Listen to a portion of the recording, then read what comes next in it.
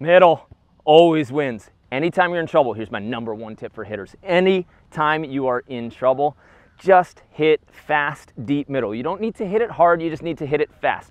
Don't loop it, don't arc it. Just see if you can keep a little bit of pace on it and make both those players collide. Deep middle is your best friend. Anytime you are in trouble, you don't get the set that you like, you feel like you're panicked, shoot that ball to the deep middle. Good things will be happening. I promise you, you'll win more points.